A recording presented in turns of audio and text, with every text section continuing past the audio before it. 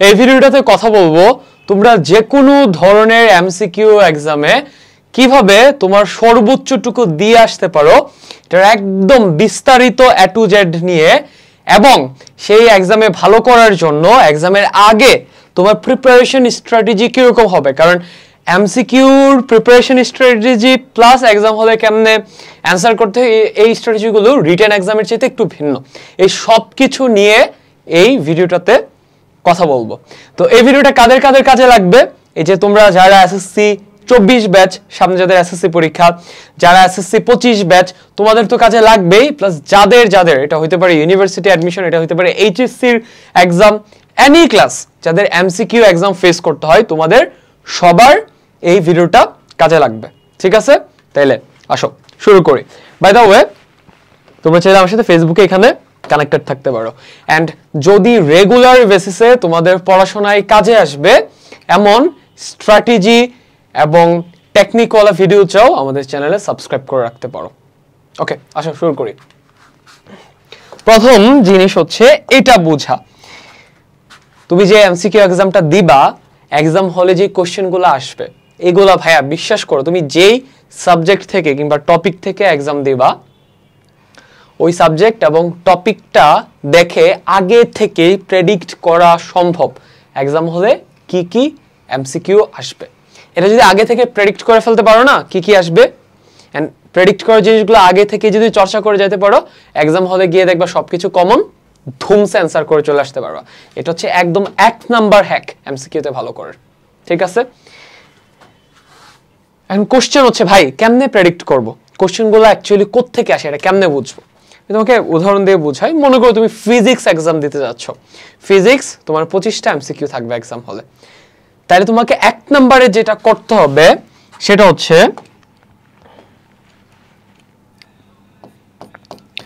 তোমার যে অধ্যায়গুলো থেকে পরীক্ষা হবে ওই অধ্যায়গুলোর উপর ভালো মানের কিছু ক্লাস দেখা ফেলা সো দ্যাট ওই অধ্যায়ের কনসেপ্টগুলো ক্লিয়ার হয়ে যায়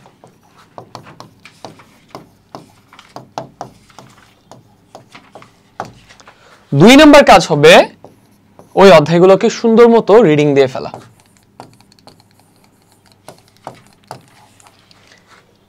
তোমরা বেশিরভাগ মানুষজন এই দুইটা কাজ করি যে অধ্যায়গুলো থেকে এমসিকিউ এক্সাম হবে ওই অধ্যায়গুলোর ক্লাস দেখো রিডিং দাও দিয়ে এক্সাম দিতে চলে যাও এন্ড এসে বলো ভাইয়া সবকিছুই তো পড়ছি তাও এমসিকিউ এক্সাম ভালো হয় নাই সব কমন আসে নাই কিংবা ভাই কমন আসলেও সময়ের মধ্যে অ্যানসার করতে পারি নাই কিংবা ভাই ক্যালকুলেশনস ভুল করে দিয়ে আসছে এটা রিজন আছে এই দুইটা আমি আরো বেশ কিছু স্টেপ লিখবো প্রিপারেশনের এই দুইটা হচ্ছে সবচাইতে বেসিক দুইটা স্টেপ মেইন স্টেপগুলো এখনো বাকি আছে মেইন খেলা এখনো বাকি যেই চ্যাপ্টারগুলোর উপর যেই টপিকগুলোর উপর এক্সাম হবে ওইগুলোর একাডেমিক ক্লাস বা ভালো মানের ক্লাস এবং ওই টপিকগুলো রিডিং দেওয়ার পর তোমাকে মাস্ট কি করতে হবে ওই টপিক কিংবা অধ্যায়গুলো থেকে বিগত বছরে সেটা হইতে পারে বোর্ড এক্সাম সেটা হইতে পারে এনি এক্সাম বিগত বছরের এক্সামগুলোতে কি কি কোশ্চেন আসছে ওই কোশ্চেনগুলা তোমাকে মাস্ট সলভ করতে হবে এটা হচ্ছে এখানকার এক্সাম হলে কোশ্চেন কমন ফলানোর সবচাইতে ইম্পর্টেন্ট স্টেপ তাহলে কি করতে হবে ধরো ফিজিক্স পরীক্ষা দিতে যাচ্ছ ফিজিক্স যেই কয়টা অধ্যায় থেকে এমসিকিউ এক্সাম হবে ওই কয়টা অধ্যায়ের বিগত বছরের যত বেশি সম্ভব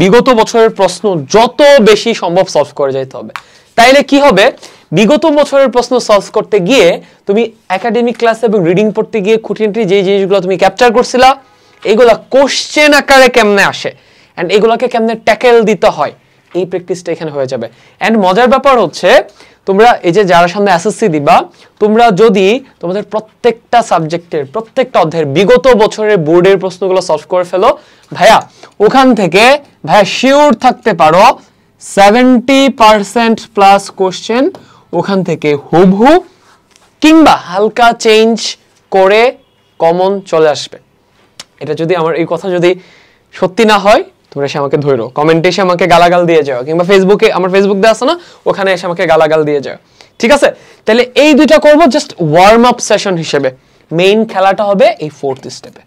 এখন কোশ্চেন হচ্ছে ভাইয়া আমার তো 70% দিয়ে হবে না। 70% মানে হচ্ছে 25-এ 16 17 এরকম, আর 30-এ যে এক্সামগুলো 30-এ হয় ওগুলোর ক্ষেত্রে ধরো 20 22 এরকম। এর কথা হচ্ছে ভাই আমি 80% প্লাস 90% প্লাস এমসিকিউ এক্সাম হলে কেমনে কমন ফেলাবো? সেই ক্ষেত্রে তোমার যেই যে অধ্যায়গুলো থেকে বা যেই টপিকগুলো থেকে এক্সাম হবে ওই টপিকগুলোর অবশ্যই তোমার হাতে গাইড আছে। ধরো ফর এক্সাম্পল ফিজিক্স যে অধ্যায়গুলো থেকে এক্সাম হবে তোমার হাতে ফিজিক্সের গাইড আছে না? এইবার গাইডে আমি এখানে সরাসরি গাইড না লিখে সহায়ক বই লিখি, বা গাইড লেখা যায়, সমস্যা নাই। গাইড শব্দটা কেমন জানি বিশ্রী শোনায়, সহায়ক বই কিংবা প্র্যাকটিস বই, তোমাদের সবার হাতে গাইড আছে। সেই গাইডে যেই টপিকগুলো কিংবা চ্যাপ্টারগুলো থেকে এক্সাম হবে ওইখানে যত এমসিকিউ দেওয়া আছে টপিক ওয়াইজ টাইপ ওয়াইজ ভাগ করে করে সবগুলো সলভ করতে হবে। এটা যদি করে যাও তুমি ভাইয়া নিশ্চিত থাকতে পারো 90% প্লাস এমসিকিউ কমন ফেলাইতে পারবা। কথা বুঝছো? এই প্রথম দুইটা স্টেপ হচ্ছে কাইন্ড অফ হ্যাঁ তুমি সাঁতার শিখতে যাচ্ছ, ঘরে বসে সাঁতার কেমনে কাটতে হয়, হাত সামনে দিলে কি হয়, পিছনে দিলে কি হয়, পায়ের পজিশন কি হয়, এগুলো নিয়ে পড়াশোনা করার মতো এই প্রথম দুইটা স্টেপ। আর অ্যাকচুয়ালি সাঁতার কখন শেখা হয়?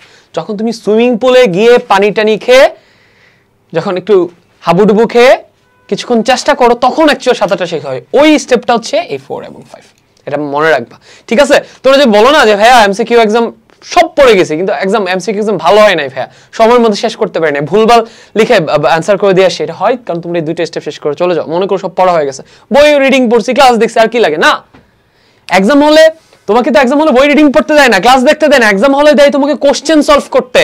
কথা বুঝছো? তুমি তো কোশ্চেন সলভিং করে যাও না ইনাফ।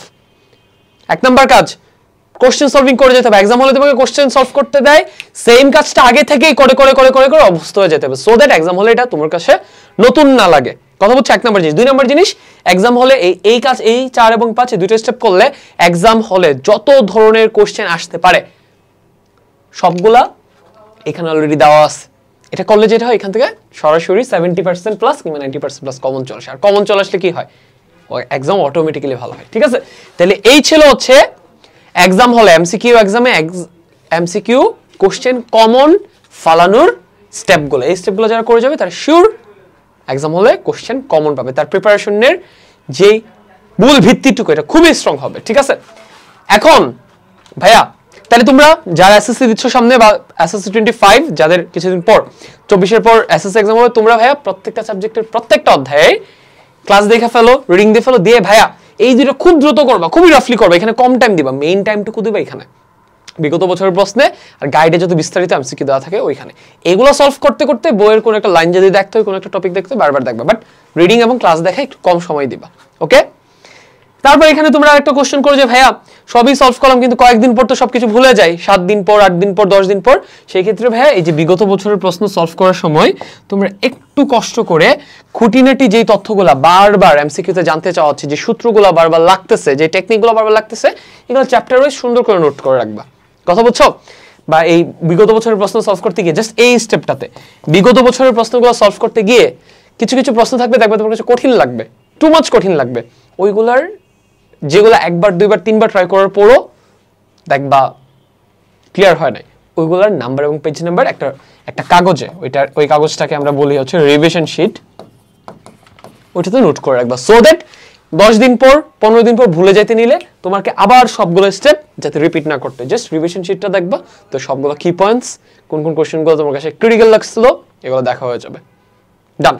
কোত্থেকে কমন আসবে ভুলে যাতে না যাও সেটার ব্যাপারটাও ক্লিয়ার করে দিলাম। এখন ভাইয়া কথা হচ্ছে কিভাবে এই যে চতুর্থ স্টেপ এবং পঞ্চম স্টেপ এখানে এমসিকিউ গুলো কেমনে সলভ করলে সত্যিকার অর্থে আমি এমসিকিউ সলভিং এ দক্ষ হব।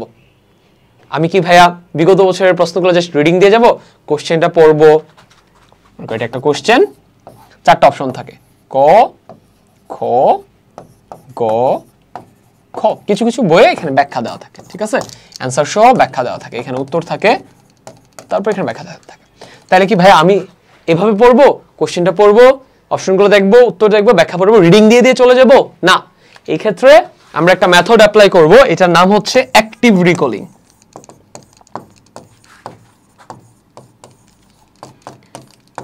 এই মেথডটা কি?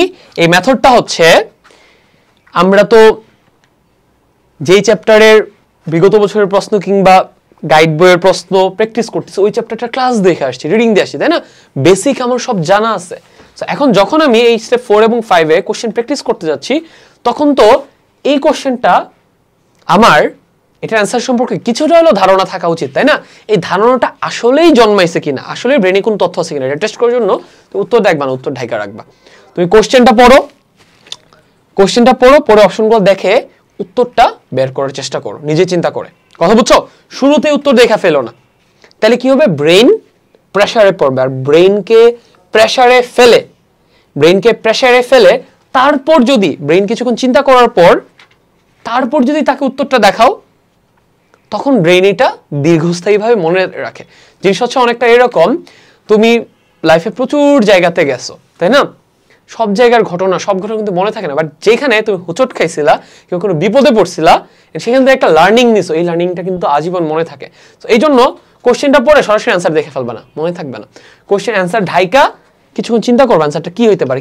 যদি পারো তাহলে তো আলহামদুলিল্লাহ, অলরেডি পারো, এটা ভুলবা না। যদি না পারো, সেই ক্ষেত্রে কিছুক্ষণ ব্রেনকে প্রেসার দিলা, পেইন দিলা, এরপর না আর পারতেছি না, এরপর হচ্ছে তুমি অ্যান্সারটা দেখো, তাহলে ব্রেন এটা দীর্ঘদিন মনে রাখবে। কথা বুঝছো? পেইন ছাড়া তুমি ডিরেক্ট পারো না পর অ্যান্সার দেখাইলে ব্রেন এটাকে পাত্তা দিবে না, ব্রেন ক্যাপচার করবে না। কথা বুঝছো? সো উত্তরটা দেখার আগে ব্রেনকে স্ট্রেস দিয়ে যদি না পারো তখন উত্তরটা দেখবা। এখন স্টেপ বাই স্টেপ জিনিসটা কেমনে করবা? একটা কোশ্চেন দেখবো, অপশনগুলো দেখবো, যদি পারি তাহলে তো ভালো, উত্তরটা আবারও দেখবো শিওর হওয়ার জন্য, না হইছে দেন ব্যাখ্যাটা পড়ে আরো যদি এটা রিলেটেড তথ্য জানার থাকে জেনে নিব, ঠিক আছে? যদি কোশ্চেনটা পারি এটা হবে প্রসেস। আর যদি আমি কোশ্চেনটা দেখলাম, অপশনগুলো দেখলাম, পারতেছি না, এটার অ্যান্সারটুকু কি, সেক্ষেত্রে কিছুক্ষণ চিন্তা করলাম, সরাসরি উত্তর দেখে ফেলবো না। কি করব? এবার আমি এই কোশ্চেনটা, যেহেতু আমি ওই চ্যাপ্টারগুলো রিডিং দিয়ে আসছি, আমি জানি এই কোশ্চেনটা বইয়ের কোন জায়গাটা থেকে আসছে, আমি কি করব? বেশিরভাগ গাইডে দেখবা আবার পাশে বইয়ের কোন জায়গা থেকে কোশ্চেনটা আসে লেখা থাকে, তাই তুমি বইয়ের ওই পার্টটাতে যাও। ওই পার্টটা নিশ্চয়ই তোমার ভালো মতো দেখা হয় নাই, এই জন্যই তুমি কোশ্চেনটা পারতেছো না। এই জন্য জাস্ট বইয়ের যেই পার্টটুকু থেকে এই কোশ্চেনটা আসছে, ওই পার্টটুকুকে আবার একটু দেখো, এরপর দেখবা তুমি কোশ্চেনটা সলভ করে ফেলতে পারতেছো উত্তর না দেখে। কথা বুঝছো? বেশিরভাগ ক্ষেত্রেই এই অ্যাটেম্পটে গিয়ে পায়রা যাবা। কিন্তু যদি এমন হয় যে এই কোশ্চেনটা যে পার্টটুকু থেকে আসছে ওইটা দেখার পরেও তুমি পারতেছো না, তখন আর কিছু করার নেই, উত্তরটা দেখো, ব্যাখ্যাটা দেখে বোঝার চেষ্টা করো কেমনে কি হয়েছে। কথা বুঝছো? এইভাবে অ্যাপ্রোচ দিলে এমসিকিউ তোমার ব্রেন একদম স্পঞ্জের মতো অ্যাবজর্ভ করে নিবে, একদম এক্সাম হল পর্যন্ত দীর্ঘদিন মনে থাকবে, তুমি এমসিকিউ একদম টপ লেভেলের প্রো হয়ে যাবা। কথা বুঝছো? এন্ড এমসিকিউ সলভিং এও দেখবা তোমার টাইম কম লাগবে, তুমি অত সহজে ভুলে যাবা না জিনিসপত্র, তোমার পড়াটা অনেক বেশি ইফেক্টিভ হবে। কথা বুঝছো? ব্যাখ্যা দেখেও যদি না বুঝো, উত্তর না দেখেও যদি না বুঝো, তার মানে এটা একটা ক্রিটিক্যাল এমসিকিউ। হ্যাঁ, এটা রেড মার্ক করে রাখবা, এটা ওই যে রিভিশন শিটে টুকে রাখবা, এটা কারোর কাছ থেকে বুঝে নিবা। এটা মাস্ট তোমাকে, মানে ব্যাখ্যা দেখার পর তুমি পারো নাই, তার মানে এটা তোমাকে কারোর কাছ থেকে হেল্প নিয়ে সলভ করতে হবে। এটা এক্সামের আগে মাস্ট আরো 1 থেকে 2 বার দেখা যেতে হবে, এটা রিভিশন শিটে যাবে, ঠিক আছে?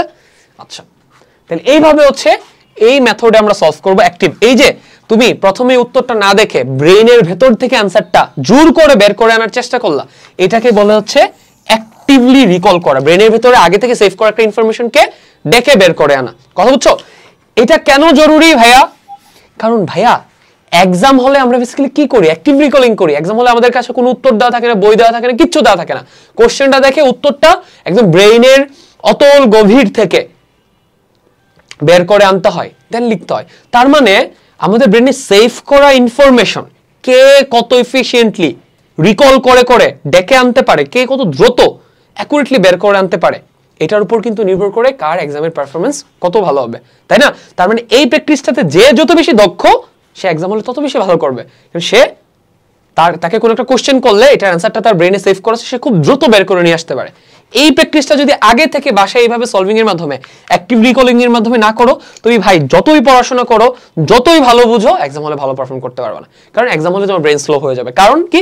এক্সাম হলে যেই কাজটা করতে হয় তোমাকে প্রতিনিয়ত অ্যাক্টিভ রিকলিং, এটাতে তুমি অভ্যস্ত না, ঠিক আছে? তাহলে আমরা কিভাবে সলভ করবো? অ্যাক্টিভ রিকলিং এর মাধ্যমে। এন্ড কোন কোন স্টেপ ফলো করে করবো তোমাদেরকে বুঝাই দিচ্ছি, ঠিক আছে? এইবারে আসো থার্ড কোশ্চেন। ভাইয়া সবই করলাম, সবই ঠিক আছে ভাই, আপনি যেমনে যেমনে বললেন, রিডিং পড়লাম, ভিডিও দেখলাম, বিগত বছরের কোশ্চেন সলভ করলাম, গাইডে সব কোশ্চেন সলভ করলাম, তারপর হচ্ছে ভাই অ্যাক্টিভ রিকলিং করে প্র্যাকটিস করলাম, কিন্তু ভাই এক্সাম হলে গিয়ে হয় সেট কোড ভুল করে দিয়ে আসি, আর না হয় ভাই ক দাগাইতে গিয়ে খ দাগায় দিয়ে আসি, আর না হয় ভাই অ্যান্সার করব 2 নম্বরে, ওইটার অ্যান্সার দাগাই ফেলি 3 নম্বরে, কলম দিয়ে বৃত্ত ভরাট করি, তো পরে ভাই দেখা যায় এটা আর মুছে কারেক্ট করা যায় না। ভাই পারা জিনিস প্রথম 5টা এমসিকিউ আমি শিওর পারি ভাই, 1 থেকে অ্যান্সার করব, আমি অ্যান্সার করা শুরু করছি 3 থেকে, মানে এটা ভাই খেয়াল করি না আমি, কেমনে কেমনে জানি হয়ে গেছে। ভাই আমি দাগাচ্ছিলাম ফিজিক্সের অ্যান্সার, বৃত্তগুলো ভরাট করে ফেলছি কেমিস্ট্রির জায়গাতে, এমন ভুল হয় না? এই ভুলটা থেকে বাঁচার জন্য কি করব ভাইয়া? শোনো ভাইয়া, ভুলটা কোথায় করো ভাইয়া? এক্সাম হলের ভেতরে করো, তাই না? এক্সাম হলের ভেতরে ভুলটা করো এক্সামের সময়। তাইলে ভাই এক্সাম হলের ভিতরে কত ধরনের ভুল হইতে পারে, এটা কি আগে থেকে প্রেডিক্ট করা সম্ভব না? সম্ভব। তাহলে তুমি এক্সাম হলে গিয়ে কেন এক্সপেরিমেন্ট করে ভুল করে শিক্ষা নিবা? এক্সাম হলে কত ধরনের ভুল হইতে পারে এগুলো আগে থেকে প্রেডিক্ট করে ফেলো, করে আগে থেকে ভুলগুলো শুধরায় ফেলো, এন্ড আগে থেকে নিজেকে নিজের ব্রেনকে প্রোগ্রাম করায় ফেলো এই ভুলগুলো যাতে না হয়, ট্রেন করে ফেলো, তাহলেই তো এক্সাম হলে গিয়ে ভুল হবে না। এর জন্য কি করতে হবে? এর জন্য প্রচুর বাসায় মক টেস্ট দিতে হবে, বাসায় কিংবা কোচিং সেন্টারে কিংবা যেখানে পড়ো, কিংবা এখন আমাদের কোর্স আছে না, কোর্সের ভিতরে কিন্তু এমসিকিউ এক্সাম দেওয়া যায়। কথা বুঝছো? তাহলে আমরা কি করব? আমার যখন ফাইনাল এক্সাম, ওই এক্সামের আগে আমার সবকিছু পড়া হয়ে গেলে আমি বসে থাকবো না যে না আমার সবকিছু পড়া হয়ে গেছে পারবো না, পারবা, কিন্তু এই যে মারা খেয়ে আসবা, সেট করে ভুল দাগায় চলে আসবা, একের জায়গায় 2 অ্যান্সার করে ফেলবা, কয়ের জায়গায় গ দাগায় ফেলবা, এই মারাটা মানে পারা সত্ত্বেও এর চাইতে দুঃখের ভাই কিচ্ছু নাই, আমি পারি তাও ভুল করে দিয়ে আসছি। এই ভুল এড়ানোর জন্য আগে থেকেই তোমাকে প্রচুর পরিমাণে বাসায় একদম ওএমআর পেপারে, এই ওএমআর পেপারে একদম লিখে লিখে টাইম ধরে ধরে, কথা বুঝছো, এমসিকিউ এক্সাম প্র্যাকটিস করা লাগবে। করলে যেটা হবে, প্র্যাকটিস করতে করতে করতে করতে একের জায়গায় 2 দাগায় ফেলা, কয়ের জায়গায় খ দাগায় ফেলা, এই ভুলগুলো বাসায় প্রচুর হবে, প্রচুর হবে। যত ভুল হবে তুমি যখন শুধরাইতে যাবা, তুমি নতুন নতুন একটা একটা দেখবা টেকনিক আবিষ্কার করবা। তুমি দেখবা যে শুরুর দিকে তোমার একের জায়গায় 2, 2 এর জায়গায় 3 যে অ্যান্সার করতেছিল, তখন অ্যাকচুয়ালি তুমি ওএমআর এর মধ্যে 1, 2, 3 নাম্বার যে দেওয়া থাকে ওখানে তোমার আঙ্গুল রাখতা না, না রেখে দাগায় ফেলতা, এজন্য বুঝতা না অ্যাকচুয়ালি কই দাগাচ্ছ। প্র্যাকটিস করতে করতে দেখবা অটোমেটিক্যালি তুমি যখন 3 দাগাচ্ছ কোশ্চেন থেকে, যখন 3 এর অ্যানসারটা ওএমআর এ দাগাচ্ছ, তুমি অটোমেটিক্যালি খেয়াল করবা যখন তুমি 3 দাগাচ্ছ তোমার আঙ্গুলটা অটোমেটিক্যালি কোশ্চেনে 3 এর উপর থাকে, যখন তুমি ওএমআর এ যাচ্ছ অটোমেটিক্যালি তোমার আঙ্গুলটা 3 খুঁজতেছে।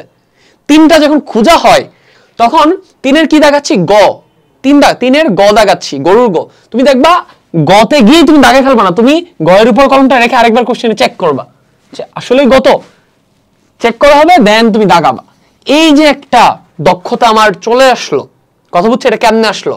এটা কি চিন্তা করে করে আসে না, বাসায় প্রচুর এমনি প্র্যাকটিস, ভুল করতে করতে করতে শুধরাইতে শুধরাইতে শুধরাইতে এই দক্ষতাগুলো, এই এফিসিয়েন্সিগুলো তোমার মাঝখানে চলে আসবে। এই জন্য মেইন এক্সামের আগে প্রচুর এক্সাম প্র্যাকটিস করো, প্রচুর ভুল করো, ইচ্ছা মতো ভুল করো, করে ভুলগুলো শুধরাও, ভুলগুলো শুধরাও, আবার রিপিট করো রিপিট করো রিপিট করো, একটা পর্যায়ে দেখবা এই যে সিলি মিস্টেকগুলা, পারা সত্ত্বেও যে ভুলগুলো হয় এগুলো হবে না। ঠিক আছে? তাইলে ভাইয়া ভুল করা থেকে বাঁচবো কিভাবে? প্রচুর মক টেস্ট দিতে হবে, আমাদের কোর্সের ভিতর থেকে দিয়ে ফেলতে পারো, কিংবা তুমি বাসায় ওএমআর গুগলে সার্চ করলে ওএমআর শিট পাওয়া যায়, ডাউনলোড করো, প্রিন্ট করে 100টা কপি করে নিয়ে আসো, নিয়ে এসে বাসায় এক্সাম দাও। কথা বুঝছো? আচ্ছা, ডান। এইবারে 4 নাম্বার কোশ্চেন। ভাইয়া এক্সাম হলে সবই ঠিক আছে ভাইয়া, ভুল টুল হয় না, ভালোই সবকিছু পারি, কিন্তু ভাই সবকিছু পারা সত্ত্বেও সময়ের মধ্যে এমসিকিউ গুলো শেষ করে আসতে পারি না, স্পেশালি ভাই ম্যাথের ক্ষেত্রে, জেনারেল ম্যাথ, হায়ার ম্যাথ, ফিজিক্সের ক্ষেত্রে মাঝে মাঝে এমন হয়। কি করব? এটার জন্য ভাইয়া প্রথম জিনিস হচ্ছে ম্যাথের যেই চ্যাপ্টারের অঙ্কগুলা ভাইয়া ক্যালকুলেটর দিয়ে করা যায়, ওইগুলা কেন ভাইয়া তুমি হাতে বেশি সময় লাগায় করবা? ওইখানে ক্যালকুলেটর ইউজ করো, সময় বাঁচাও। কথা বুঝো নাই? তাহলে নাম্বার 1 জেনারেল ম্যাথ, হায়ার ম্যাথের যে অধ্যায়ের অঙ্কগুলা ইউটিউবে তুমি সার্চ দিলে প্রচুর ক্যালকুলেটর হ্যাকস পাবা। কথা বুঝছো? তুমি ক্যালকুলেটর হালকেস্টাইন এসএসএল কে সার্চ দাও, ভিডিও পাবা ক্যালকুলেটর দিয়ে কেমনে সলভ করতে হয়, ওইগুলো তুমি ক্যালকুলেটর দিয়ে সলভ করবা। তাহলে 1 নাম্বার জিনিস হচ্ছে সময়ের মধ্যে ম্যাথমেটিক্যাল কোশ্চেন অ্যানসার করার জন্য ক্যালকুলেটর ব্যবহার করা শিখো। ঠিক আছে? 2 নাম্বার জিনিস, এটা বোঝানোর আগে তোমাদেরকে ছোট একটা কাজ করতে বলি। তোমরা যে কোনো একটা এমসিকিউ এটা কাইন্ডলি একবার সলভ করো, সলভ করার সময় তোমার টাইম কতক্ষণ লাগছে দেখো, ধরো তোমার 2 মিনিট টাইম লাগছে, তুমি এটা আবার সলভ করো, তুমি দেখবা টাইমটা কমে আসতেছে 1 মিনিট, তুমি ভাই আবার সলভ করো, তখন দেখবা টাইম লাগতেছে 50 সেকেন্ড, তুমি এটা আবার সলভ করো, তখন দেখবা টাইম লাগতেছে 30 সেকেন্ড। তারপরে ভাই কি বুঝলাম, আমরা একটা জিনিস যত বেশি রিপিট করি ওইটা সলভ করার সময়টুকু আমাদের তত বেশি কমে যায়, কথা বুঝছো, এন্ড ওইটা ভুল করার সম্ভাবনা তত বেশি কমে যায়। তাহলে আমরা কি করব ভাইয়া, সব এমসিকিউ না, স্পেশালি ম্যাথমেটিক্যাল যে এমসিকিউ গুলো আছে, প্রথমত এগুলো ক্যালকুলেটর দিয়ে সলভ করব, দ্বিতীয়ত এগুলো একবার সলভ করে যদি আশা করি এক্সাম হলো সময়ের মধ্যে শেষ করতে পারবো না, এগুলাকে অ্যাট লিস্ট আমরা 3 বার সলভ করে যাব। তাহলে কি করতে হবে ভাইয়া, রিপিটেশন করতে হবে, ঠিক আছে। এই দুইটা কাজ যদি তোমরা ম্যাথমেটিক্যাল যে চ্যাপ্টারগুলো আছে ওগুলোর ক্ষেত্রে করো, তোমার হায়ার ম্যাথের কিংবা জেনারেল ম্যাথের যে অধ্যায়গুলো আছে ওইগুলোর বোর্ডের যে এমসিকিউ গুলো এগুলো 3 বার করে সলভ করে ফেলো, সময় ধরে সলভ করো, তাহলে দেখবা তোমার সময়ের মধ্যে এমসিকিউ শেষ করে নিয়ে যে প্রবলেমটা হইতো এটা হবে না, ঠিক আছে। এটা হচ্ছে 2 নাম্বার হ্যাক। 3 নাম্বার জিনিস হচ্ছে, এইবারে আসো এক্সাম হলের মধ্যে কোন অ্যালগরিদম কিংবা কোন ধাপে বা কোন অ্যাপ্রোচে কোশ্চেনগুলো সলভ করলে আমার সময়টুকু আরো বেশি বেঁচে যাবে, আমি আরো বেশি সলভ করতে পারবো, এটা বলি। ভাই এক্সাম হলে তোমাকে যে কোশ্চেন পেপারটা দিচ্ছে সেটাতে 25টা কিংবা 30টা কোশ্চেন থাকে, এখানে ভাইয়া প্রত্যেকটা কোশ্চেনের নাম্বার কিন্তু এক করেই, তাই না, কোনোটার নাম্বার কিন্তু একটু কঠিন হলে এটাতে নাম্বার বেশি, সহজ হলে নাম্বার কম, না এমন না। তাহলে ভাইয়া তুমি একটা জিনিস দেখো, ওখানে সহজ কোশ্চেন আছে, ওখানে মিডিয়াম কোশ্চেন আছে, ওখানে হার্ড কোশ্চেন আছে, ওখানে না পারা কোশ্চেনও আছে, তাই না, এই 4টা ক্যাটাগরির কোশ্চেনই ওইখানে আছে। আমার কথা হচ্ছে ভাইয়া সবগুলার যেহেতু নাম্বার সেম, তাইলে হোয়াই নট আমি পুরোটা কোশ্চেন থেকে খুঁজে খুঁজে আগে সহজগুলো আনসার করে ফেললাম, তারপর আমি মিডিয়ামগুলো আনসার করব, তারপর আমি হার্ডগুলো আনসার করব, তারপর সময় থাকলে আমি না পারাগুলো ধরবো। তোমরা যেটা করো সিরিয়ালে 1 2 3 পারো না পারো এক ধরছো, ট্রাই করতে আসে পারে না পারে দেখারও কোনো তোর প্রয়োজন বোধ করো যে এটা কি সহজ কোশ্চেন নাকি মিডিয়াম নাকি হার্ড নাকি না পারা, তোমরা 1 করো 2 করো 3 করো, মানে সিরিয়ালেই যাইতে হবে। কেন রে ভাই, তোকে কি কেউ বলছে সিরিয়ালে করতে হবে? তোকে কেউ বলে নাই সিরিয়ালে করতে, তাই না? তাহলে ভাই কেমনে করব? আমার ক্ষেত্রে স্ট্র্যাটেজি ছিল হচ্ছে, এটা আমি আনাস ভাইয়ের কাছ থেকে শিখছি আমার ইউনিভার্সিটি অ্যাডমিশনের সময়, এটা আমার প্রচুর কাজে লাগছে। ঢাবির প্রযুক্তি নিটে তার আগে আমি যেখানে পরীক্ষা দিয়েছি ওখানে আমার চান্স কোনো রকম হয়েছে, বাট ঢাবির প্রযুক্তি নিটে এই টেকনিকগুলো অ্যাপ্লাই করে ডিরেক্ট পজিশন 98 চলে আসে। কেমনে? তুমি যখন কোশ্চেনটা পাবা অ্যান্সার করার সময় তুমি মোটামুটি 3 থেকে 4টা রাউন্ডে পুরোটা কোশ্চেন অ্যান্সার করবা। প্রথম রাউন্ডে কি করবা? প্রথম রাউন্ডে ওইসব কোশ্চেন অ্যান্সার করবা যেটা তুমি দেখার সাথে সাথে অ্যান্সারটা মাথায় আসে, শিওর ওইগুলা। তাহলে আমি কোশ্চেন ধরবো, এটা কি পারি, পারলে ডিরেক্ট অ্যান্সার, না পারলে স্কিপ, পারি পারলে ডিরেক্ট অ্যান্সার, না পারলে স্কিপ, মানে দেখার সাথে সাথে যেগুলো আমি অ্যান্সার করতে পারবো এগুলো প্রথম রাউন্ডে করে ফেলবো। যেটা আমি অ্যান্সার করতে পারবো এটার পাশে একটা টিক দিয়ে নিব ছোট করে, যাতে টিচার না বুঝে বা টিচার না দেখে। কথা বুঝছো? ডান। টিচার কিন্তু অনেক বেশি আঁকাআঁকি করলে কোশ্চেনটা দেখলে বুঝে, ছোট্ট করে টিক দিয়ে দাও তোমার বুঝার মতো করে, ব্যাস। ডান। তাহলে প্রথম রাউন্ডে আমি দেখার সাথে সাথে পারবো সবগুলো কোশ্চেন করে ফেললাম। এরকম হলে তোমার যদি ভালো পড়াশোনা থাকে 50% দেখবা প্রথম 5 মিনিটেই দাগানো হয়ে যাবে। কথা বুঝছো? কারণ সহজগুলো দেখার সাথে সাথে এগুলো ডান, সহজগুলো দাগানো শেষ। কোনগুলো স্কিপ করলাম? যেগুলো আমি পারি বাট সময় লাগবে ক্যালকুলেশনস করতে, কিংবা যেগুলো হার্ড, কিংবা যেগুলো আমি পারি না ওগুলো স্কিপ করলাম। এবার সেকেন্ড রাউন্ডে এসে যেই সব কোশ্চেন আমি পারি বাট ক্যালকুলেশনস করতে হবে, টাইম লাগবে, এবার ওইগুলো আনসার করব। ঠিক আছে? কেমনে বুঝবো? যেগুলো দাগাই ফেলছো ওগুলো টিক দিয়ে রাখছো, টিক ছাড়াগুলো এবার কোশ্চেন ধরলা, যদি দেখো এটা হ্যাঁ পারি বাট ক্যালকুলেশন করতে বসে ক্যালকুলেশন করবা, করে অ্যান্সারটা বের করে দাগাবা, দেন টিক দিয়ে দিবা। দেন নেক্সটে যাবা, টিক ছাড়া ওইটা আবার দেখবা পারো কিনা, যদি পারো। সেকেন্ড রাউন্ডে আমি পারি বাট একটু ক্যালকুলেশনস করতে সময় লাগবে, এগুলো দিবা। ঠিক আছে? সেকেন্ড রাউন্ড ডান। এবার থার্ড রাউন্ডে কি করব?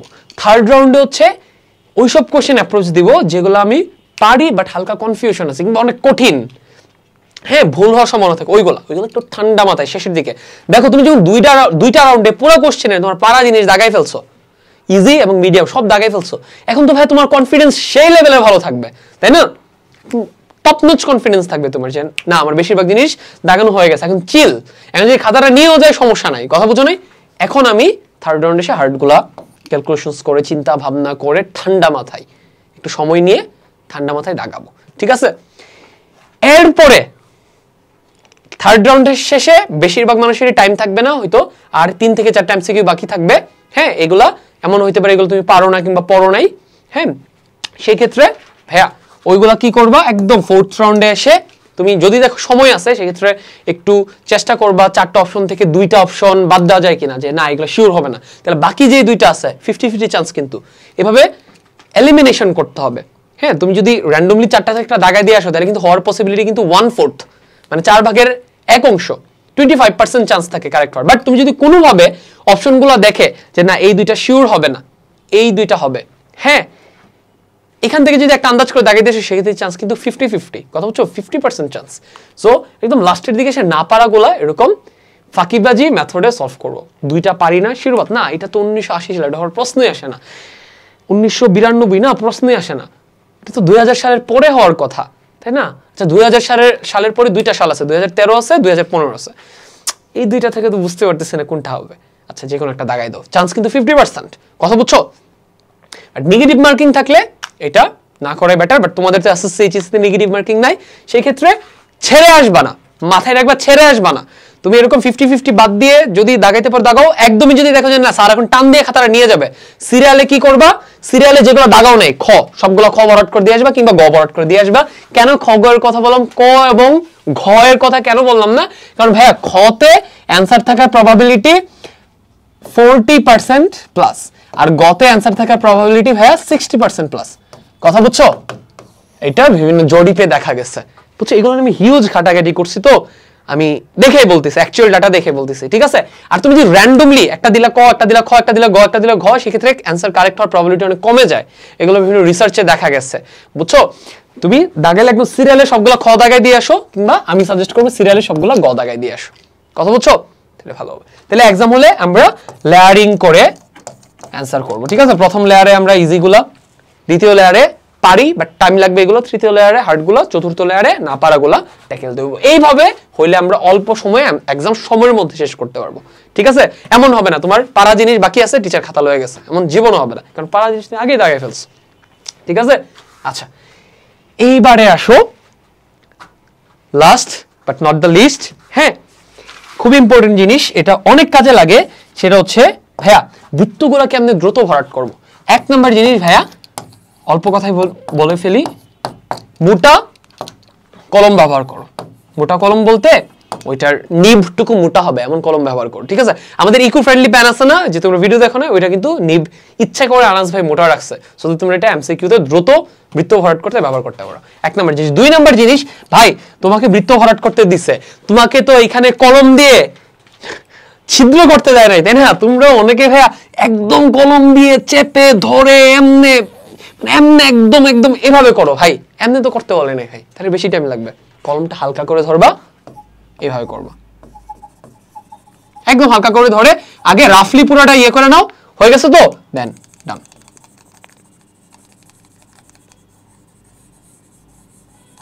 হয়ে গেছে। বাট তুমি যদি এমনি করতে যাও ভাইয়া, একদম পারফেক্টলি করব আমি, একদম একটুও ফাঁকা রাখবো না, হ্যাঁ, তাইলে ভাই মারা খাবা, বৃত্ত ভরাটাই অনেক টাইম চলে যাবে। আমার কথা হচ্ছে আমি এমনি ধরবো, ধরে রাফলি এরকম ঘুরাইতে থাকবো কলমটা হালকা করে ঘুরাইতে থাকলে এই যে হয়ে যাবে।